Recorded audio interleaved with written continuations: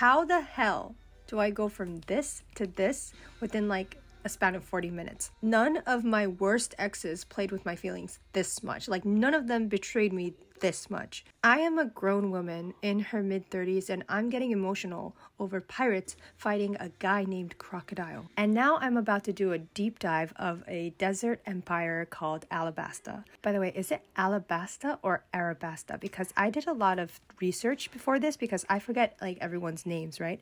A lot of the sites said Arabasta. I don't like how it sounds, so I'm gonna go with Alabasta, but if you guys know which one is like the correct way of saying it, let me know because I'm just curious.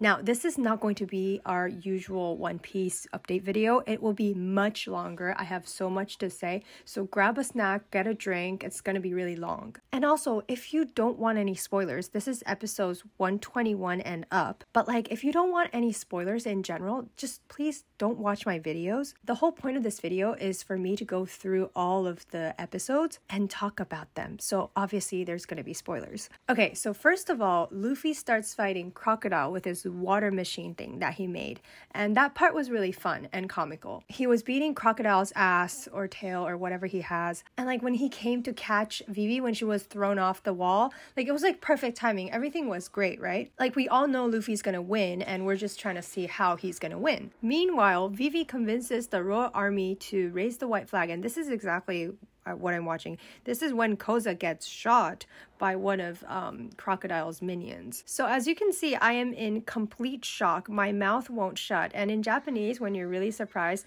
there's this phrase called "aita kuchi ga sagaranai," which literally translates to "my mouth literally won't shut." And that was exactly what I was doing, and I was very upset, as you can see. So that happens, and now everyone's running in all different directions to find the BOMB that is going to destroy the whole city. And I'm going to be using like TikTok friendly language because lately they have been like taking down videos and banning people for literally saying the wrong words. So I'm going to be using words like BOMB and pew-pews and slicing things to explain what's going on, okay? So anyways, the characters here are just super optimistic because they're like, oh my god, the BOMB is going to go off in 8 minutes. We still got time. No, you don't, because it takes me 8 minutes to go to my nearest convenience store. But I love the positivity. But then all of a sudden, somebody pew-pews Birdman. Birdman is one of Vivi's royal crew, and he's the only one who can fly. He's the only one who can like fly around and look for the BOMB. And then all of a sudden, Vivi is like, oh my god, I know there's this one place that they can hide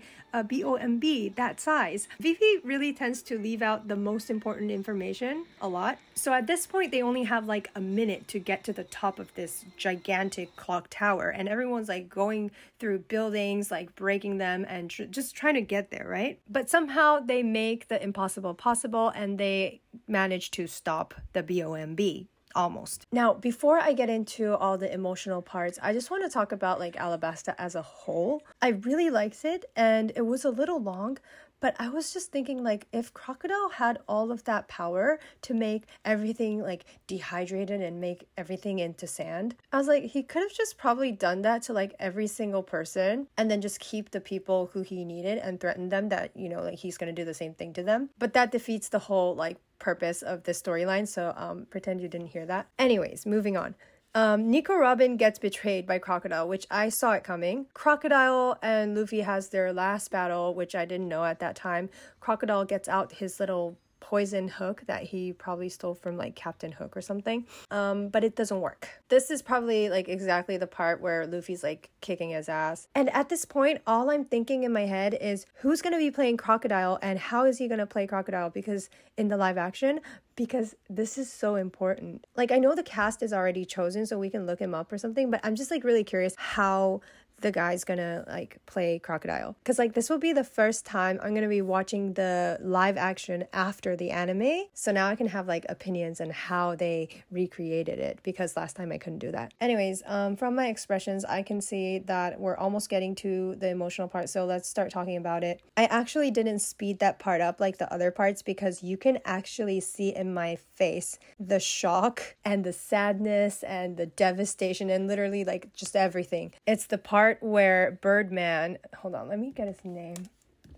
Pell takes the BOMB that we thought we disarmed, which actually wasn't, and he takes it and flies up so that he can save Vivi and the rest of the people. And in these scenes, I cannot stand the flashbacks, the flashback memories of Vivi and Pell and the other dog guy and the cinnamon roll guy and the dad. And I just can't handle it. Like, I'm literally living through each character's life, and I am like feeling exactly what Vivi's feeling, what the Birdman guy is feeling. Like, he says something along the lines of like, I am the protector of Alabasta and its people. I can't. Like, I cannot. It's like the same feeling as like a mother or a father trying to save his children and his family and their home and doing whatever he can to save them, sacrificing his life. Oh, and I forgot to say that the other royal crew, like, you know, the guy that turns into a dog, he also did that for Vivi. The cinnamon roll guy, he also did that. Like, he's been doing that for the whole time. Everyone's trying to protect her, and Vivi's trying to protect the kingdom.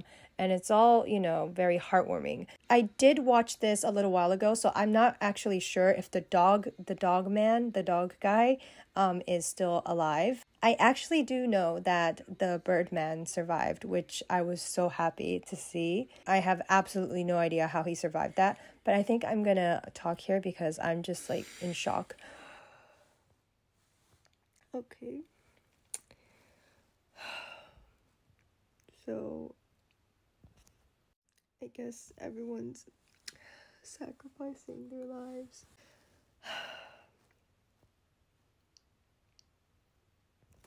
I'm gonna watch one more and go to bed, I guess.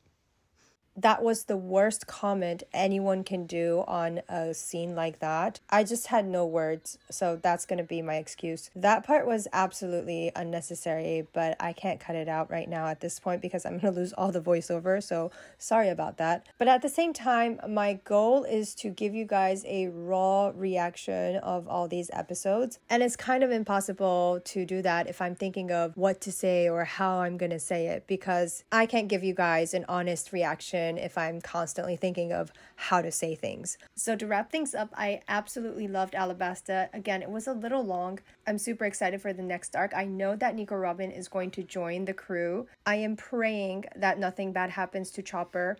And again, thank you guys so much for joining me on my journey, and I hope you guys are enjoying the videos. I hope it's gonna get better and better. I am loving One Piece. I am officially like a big fan. I am really hoping that nothing bad happens to Chopper and Sanji. But anyways, see you guys in the next arc, and have a great day, everyone. Bye!